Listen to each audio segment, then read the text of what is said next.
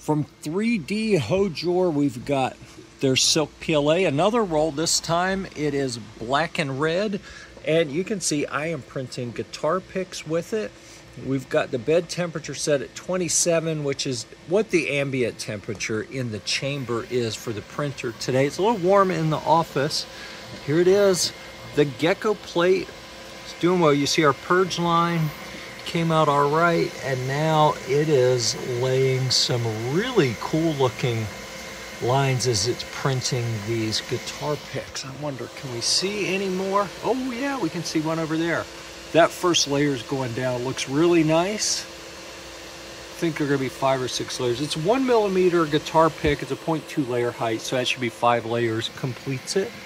We're on the first layer. It's printing 6, so it's got a few more to do, but it's looking really nice so far. Kind of shimmery.